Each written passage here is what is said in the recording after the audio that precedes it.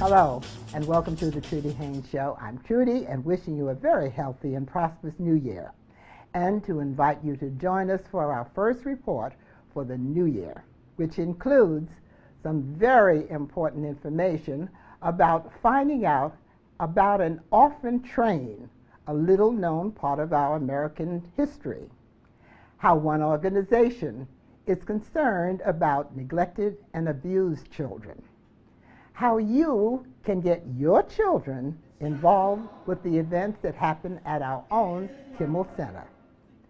And that's for free, by the way. And then we're going back in time with our own 3 degrees. But first, a visit with 2 friends who developed a business to help the elderly get help in their own homes, and at the same time, developing employment for those who help them.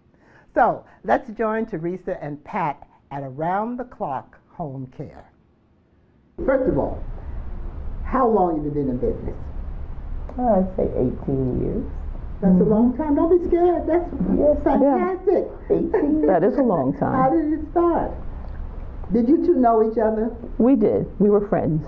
All right, but you're not relatives? No. And who said, let's go into business? You know, it was kind of mutual. You know, what do you think? I think it was. Well, I had done work monitoring home health care agencies, determining how individuals felt about the services they were receiving for the state. And Teresa had just completed her degree in nursing. I completed my degree in business administration. So we decided to put those 2 skills together and come up with a home health care agency where people would be able to be open about how they felt. They would be able to contact management. They would be able to express when something was wrong or right. And we came up with them around the clock. And we realized that the baby boomers were coming of age, and with that they were developing health issues. Their status was changing, and so we said, So we selected 6 names. We picked the 3 that we both liked the most, and then we polled our family and friends, and that's how we got the name Around the Clock Home Health Care. So that's what around the clock means, that you're constantly working with these people, that you're always open for their problems, 24 things like that. hours a day, 365. Right. Yes. So when do you sleep? Well, it actually means that we have people available to provide services during that time.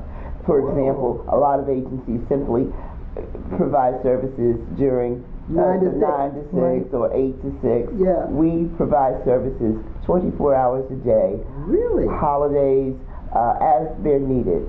Now, what kind of services? One thing that we have to talk about.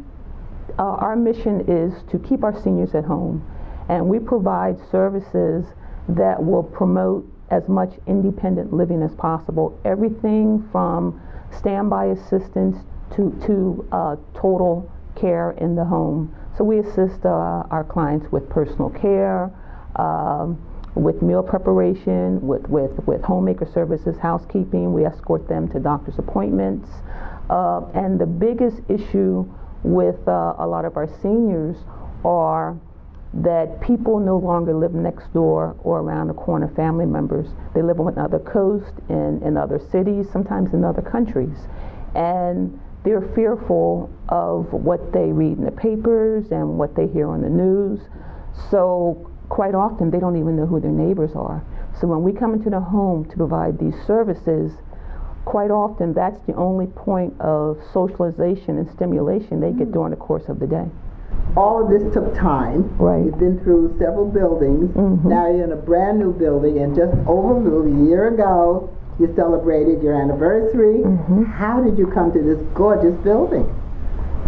We first decided that we wanted to remain in Germantown. So what we did was we drove around Germantown, walked around Germantown to determine what area would we want to develop. We knew that we wanted to build a brand new building in Germantown. Did you say build?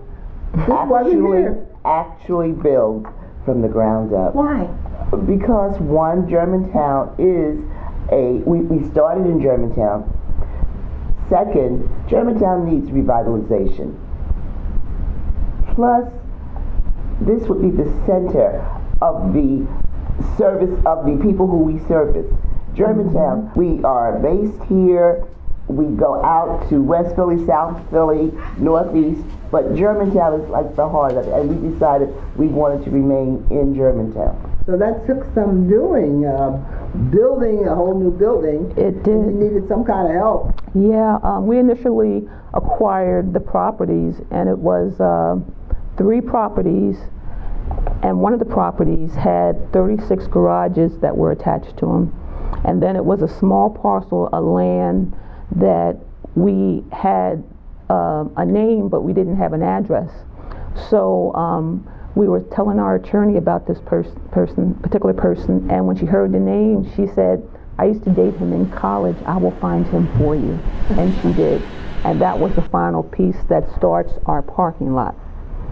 But this was in 2007, and right when it was time for us to try to get the financing, the economy fell apart, and no one would loan any money. And it took us 7 years. How has your families reacted to all of the trials and errors through the years? They've been supportive, surprised, and amazed, and they participated in all the different projects that we've had. Yeah, and they're very proud of us. Well, of course, there were hurdles getting financing for their new location, but only one bank came to the rescue, United Bank, which Pat and Teresa will tell us about in part 2 of the successful rise of Around the Clock and how you can get involved. Meanwhile, I found out how you can get your children involved with events at the Kimmel Center for free.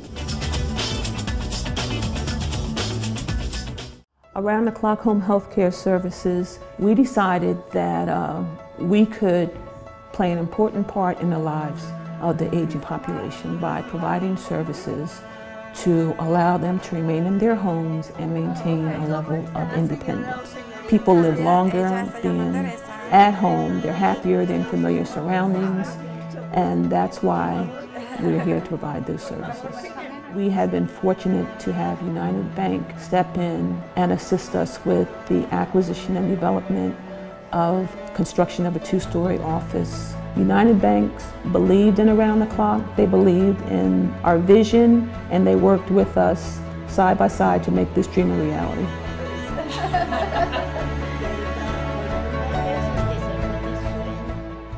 Well, our Yanina Carter attended one of those free opportunities during the time the musical Matilda was at the Kimmel Center. And hundreds of school children attended a press conference in the main hall to talk with some of the cast members. I first read the book when I was in college, so I was 34 years old when I read the book. While others enjoyed tours and information and opportunities that went around the building and enjoyed lectures with the Kimmel staff like Carol Frazier. She is the manager of education, and she told Yanina how you can get your children involved. So, how do you get the kids to come in to the Kimmel Center and to get involved in the programs? Well, a teacher or parents or community group leaders can go to the Kimmel Center website, www.kimmelcenter.org/education, and there they will find all of our programs and what we have to offer. And the one thing I do want to point out is that most of our programs are free, and we do send school buses so that the children can come here, which makes it a lot easier for groups to come to the Kimmel Center. And I think it's really good because, you know, they took a lot of the arts and performing arts out of the schools. And now we have a place that's offering it to the kids. And that's one of the reasons why we want to be accessible to the communities, especially to the school district of Philadelphia. And we've partnered very strongly with them because we know that there's a deficit now in the arts programs. And Kimmel is doing all it can do to make sure that the kids don't lose that opportunity. I think you guys are doing a good job. Thank you. Thank you.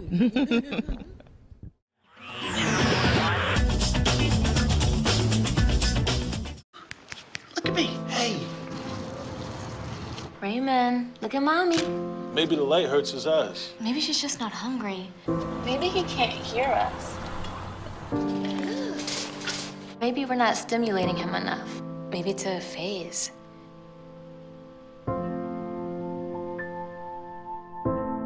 Avoiding eye contact is one early sign of autism. Learn the others today. The sooner it's diagnosed, the better. You know, folks, there's been so much talk about mesothelioma. It's hard to pronounce, but very dangerous to our health. Please listen up. Good morning. My name is Mary Hesdorfer, and I'm the Executive Director of the Mesothelioma Applied Research Foundation. I'm a nurse practitioner by training with many years' experience in treating patients with malignant mesothelioma. I'd like to start off by telling you a little bit about the disease and some of the challenges we face. Mesothelioma is a disease, is a cancer. It affects the lining of the chest, the lining of the abdomen. It can also affect the lining of the heart. In most cases, mesothelioma can be traced back to exposure to asbestos. Unfortunately, it's a 20 to 50 year latency, and what I mean by that is that you may have been exposed 20 to 50 years ago before the onset of symptoms appear. So oftentimes you may not even recall that you had an incidental exposure. Asbestos is found everywhere. It's in government buildings, it's in schools, it's in hospitals, it's in homes. Many of us have been exposed to asbestos, and then few of us develop the disease. In the year 2004, our first important treatment for mesothelioma was accepted by the FDA. It's a combination of drugs called Alimta and cisplatin. About 40% of patients who are given this chemotherapy respond. The problem is that patients do not stay in that response. So the hunt is on now to see if we can make the response better and if we can prolong that response. So we have a number of clinical trials now that are being offered to patients. And you know, we use the term clinical trial, but I'd like you to think of it more as cutting-edge treatments. Treatments that are available for those people who would like to see if they can do better than what they can currently get out of this standard of care. Now, the Mesothelioma Applied Research Foundation, part of our mission is that we fund research. So we've funded up to date $8.7 million in research. And what did that research do? It laid the foundation. It taught scientists more about the disease.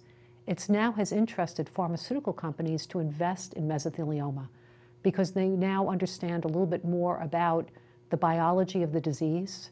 We're discovering what they call druggable targets. So in other words, areas that could be of drug development, that they can look at a patient's tumor and say, we have a drug on our shelf that will target a particular protein or a particular, a particular cell type of your mesothelioma. Mesothelioma before used to be a death sentence, but today there are many people who are living with this disease. But what a really good point and a really good message to take home is that when you're diagnosed with cancer, your first thought is, my God, I've got to do something quickly.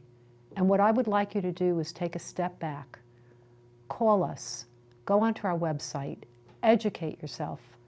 Let us talk to you about all the different clinical trial and all the standard therapies that are available to you, so that when you're ready to make a decision, you know that you've got the information at hand, you know a little bit more about the language, and you really, and you're ready to make some of those really informed decisions. So again, feel free to contact the foundation at www.curemeso.org or to call me personally, and let's discuss your cancer, let's discuss your insurance, let's discuss ways to get you to a specialist.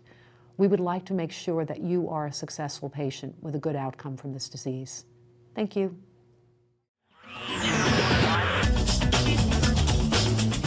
Wherever the wind blows, that's where I'm gonna go. Wherever it takes me, that's where I wanna be. Got to be, got to be, got to be, got to believe. Got to see it to believe.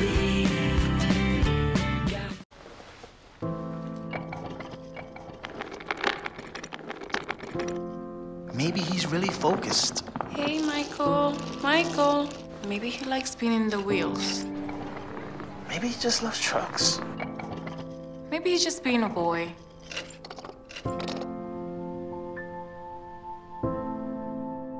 Preoccupation with objects is one early sign of autism. Learn the others today. The sooner it's diagnosed, the better. Well, Dennis Jackson, our man with State Farm, has always shared some very important information about insurance. But during the holidays, he represented his agency at a fundraiser for CASA, an agency which looks after neglected and abused children. As a State Farm agent, part of our platform is to be a part of the community, assisting not only just selling insurance, but any way that you can help the community to advance their causes, charitable organizations. And so that drew me to CASA, Youth Advocates, to be a volunteer to help out on their board of directors. And primarily our job is to raise money for the organization so that our volunteers might be able to assist the neglected and abused children in Delaware County. You're a part of it. Yes, and I'm part of it. As although my office is located in Northeast Philadelphia, but I live in Delaware County, so a lot of my family and friends are affected by, some of the conditions in the community or Chester or the surrounding Delaware County areas. So it just gives me a pleasure, having come from there, to know what's going on with the young people and how this organization can be of a great help to the city and to Delaware County. CASA stands for Court-Appointed Special Advocates, and the best way to describe a CASA volunteer is that that volunteer is a champion for children. That volunteer champions the needs of each child that they're assigned to throughout the dependency system, which is the foster care system. Are all these foster children, or do they have ailments and just, different ailments and things like that? Well, all of them are what we call adjudicated dependent, which means that a court has decided that intervention is needed to make sure that they're safe and that they have an appropriate home.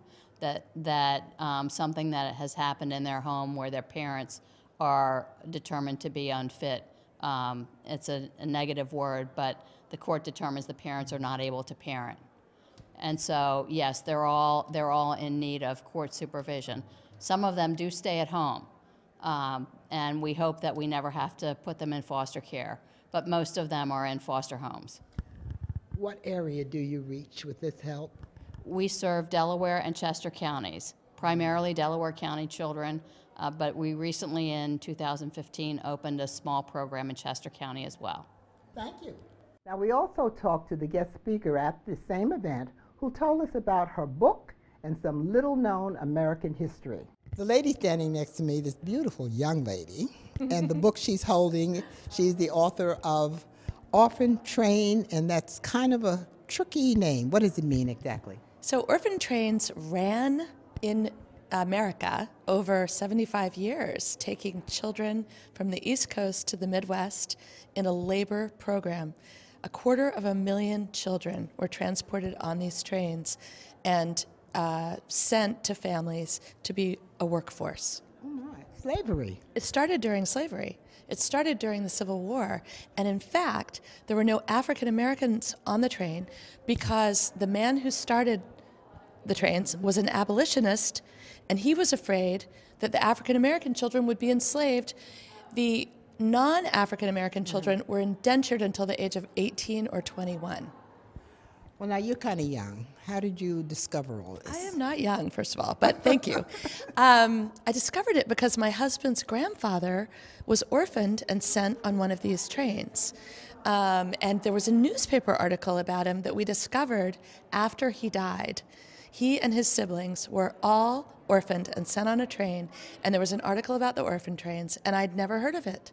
So I realized it was a really interesting story, and I now know that there are over 4 million descendants of these orphan train riders. How does, not only does the book make awareness of what you're telling me about, but how reading it and how getting it involved in this committee today or tonight, how does that help? So I'm really involved in some foster care organizations because as I was researching the book and I learned what it was like for children in the 1900s, I also created a character in the present day who is in foster care. So I did a lot of research. I used to teach in a prison, a women's prison. I have two grandparents who were orphaned and had a difficult time. So I have all these different elements in my past that I think led me to this activism of being involved in CASA and being involved in some other foster care organizations. You come from England. How did you get all involved in this in America? Well, I was born in England and lived there for 9 years, off and on. But my parents are American, and they actually grew up in the South, and they were very active in the 60s in all the movements that we know about, you know, the anti-war movement and the civil rights movement and eventually the women's movement. And so I grew up in an activist home where they believed in taking action. And so I think I was very influenced by them. Your book is now on sale. Yes. And we can get it anywhere. That is true. It has sold 2.5 million copies. I think a lot of people have discovered this topic, this story, who didn't know it before. And I think they realize that it's a little known part of American history that is very important. Christina Baker Kline. That's her name. This is her book. Don't forget it.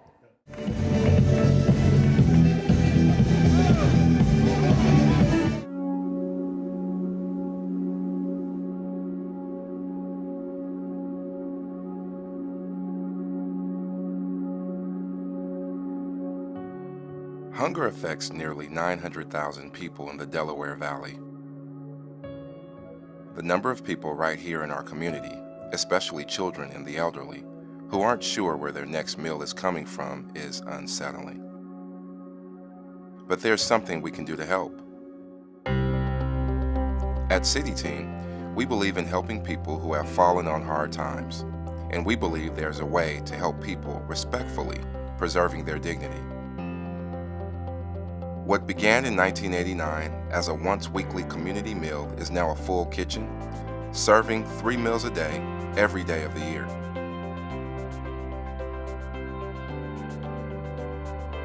In 2013, we converted our traditional food pantry to create a grocery store-style experience, offering fresh produce and full-choice options for our households in need of food.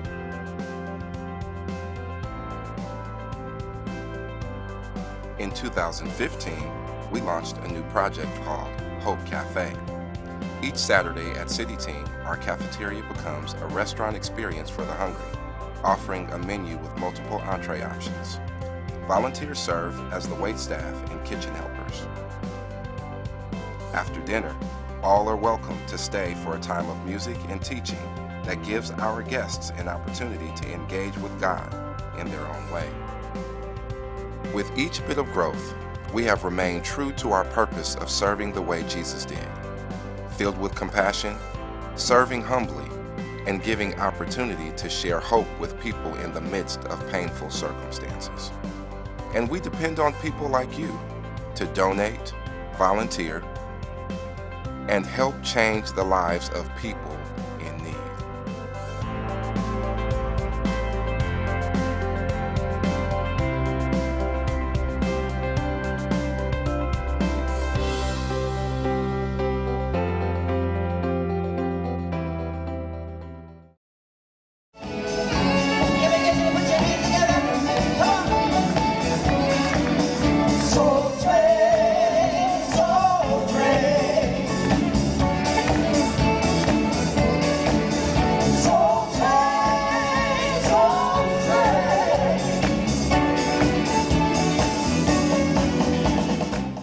Well, these ladies, known as the 3 Degrees, go back a couple of decades in our local history, but who have managed to stay on top of their game even with changes in ages and personalities and singers.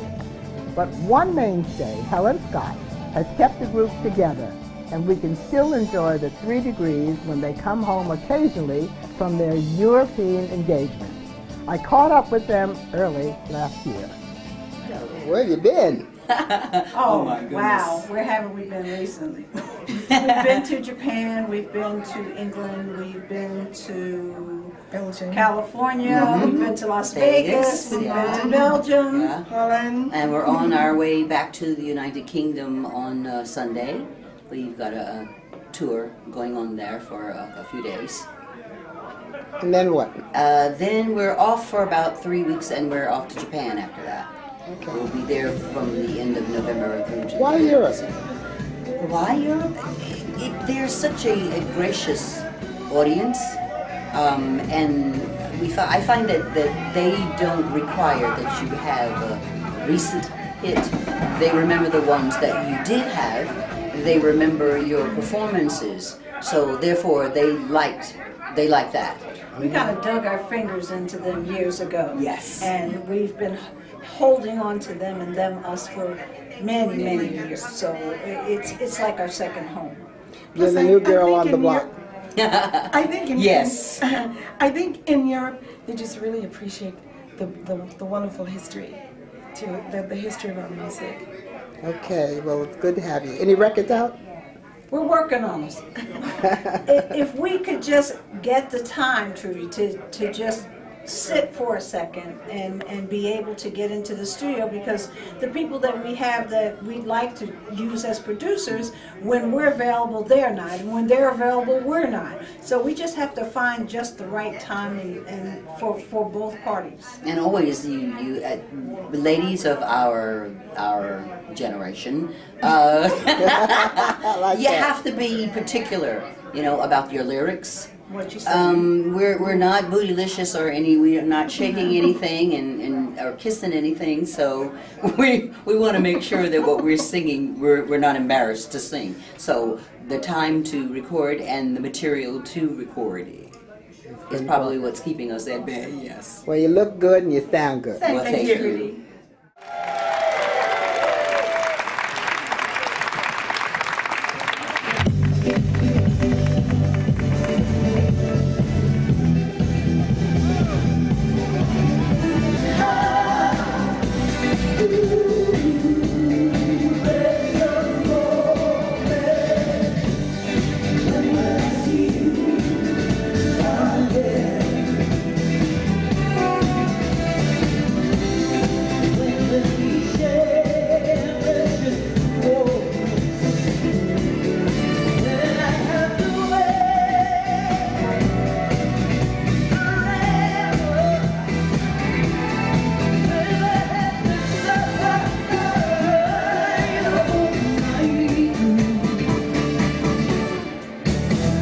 Well, we'll see you next time.